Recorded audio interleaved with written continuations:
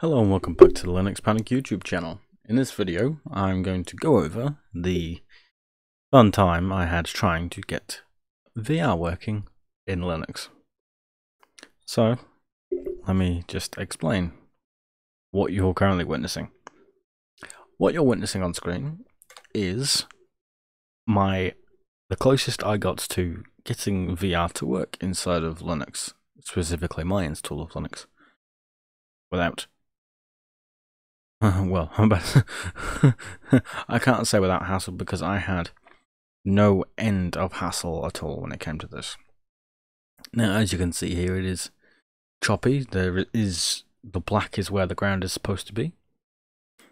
And as you just saw there, it says browse Steam. It was trying to tell me I didn't have any VR games installed. It was trying to tell me I didn't have any games installed, for that matter. Well, first off, that's wrong. I had specifically installed Beat Saber, as well as a few other games that I have VR capabilities, such as Elite Dangerous. That definitely has it. So does Payday 2. Payday 2 does as well. But in this scenario, what we can see here is very choppy VR, not because of a graphics card actually. The graphics card is a RX. As an AMD RX 6600 XT, which is 8 GB worth of VRAM. So it's not VRAM issue, it's not graphics card issue. But as you can see there, the world wasn't loading in correctly. Now you may also notice some green lines. That was the Guardian area. Because the headset I'm using is a Oculus Rift. Yes, I said Oculus Rift, so we're talking about the first major VR headset that was available for the masses.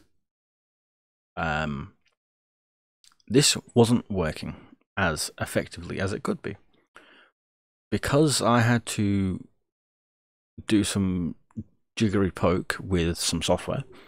I came to the installing OpenHMD, or Open Head Mount Display, to attempt to get this to work. Now, that didn't really assist with getting this working.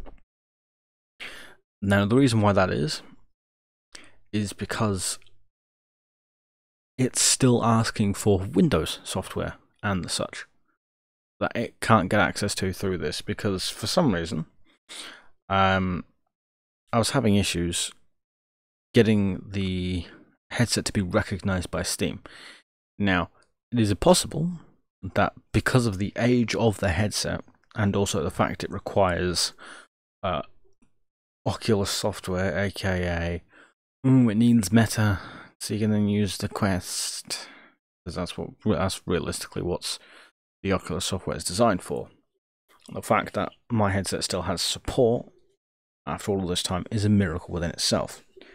But the Oculus Rift does not have support for just pick up and run inside of Steam VR, which, as you can see here, this is what this is, because if it did, there may still be a ground. That blackness would be a flaw, not nothing. So that choppiness there you just saw, that was the world stopped loading for a second and just had a moment with itself where it went and decided not to work. Now, it is possible to get this working. As you can see here, I'm using it. But the issue being is because of the age of the headset and the fact that Steam just kept throwing issues that didn't have a proper code. Code 190, I believe it was, something like that. This doesn't have a proper error code, meaning no matter what I tried, it was always saying your headset has not initialized, even though I had this.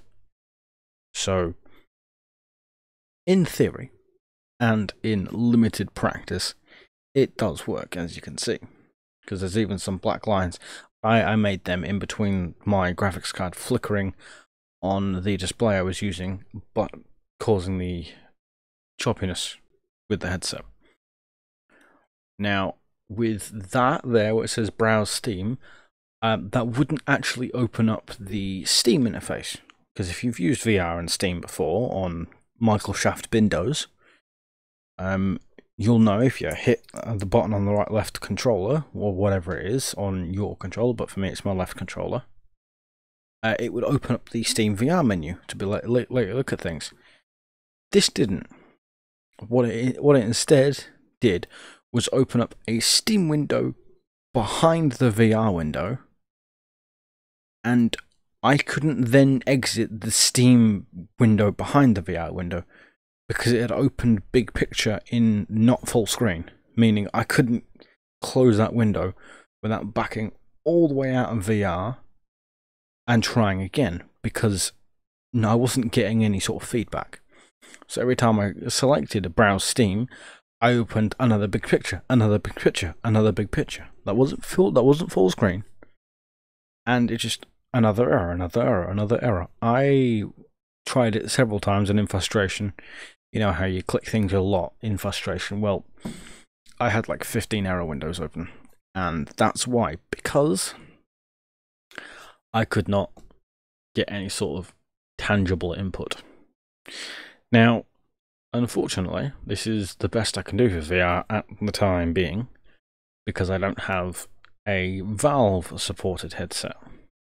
You know, Valve is Steam, Steam is Valve, one and the same. But I don't have an index, and indexes are very, very, very expensive, and that's not something I'm going to be entertaining for quite a while. If you had an index, it's entirely possible it would be supported straight off the bat because of the Linux capabilities. But in this state, anything less than an index wouldn't work. I can confirm my Rift, my Oculus Rift, not Rift S, not anything else, it's just Rift, the first one that came available. It just does not want to play ball. So unfortunately, we're left here with this. But proof of concept is very much proof of concept-y, but it just about works. So there's that to it. So take this with a grain of salt. Just be very careful with them. VR, it does work, only just so. Anyway, that has been follow-up from last week's video. I would like to thank you very much for watching. If you're not already subscribed, maybe consider subscribing. Hit the like button if you like the video. Dislike the button if you hit the dislike button if you dislike the video. They both work, or even though you can only see one of them. I'd like to thank you much for watching. I hope you have a good day, good evening, good night, good whatever it is, wherever you are. I have been Nick. Whenever you use Linux, don't panic. Goodbye.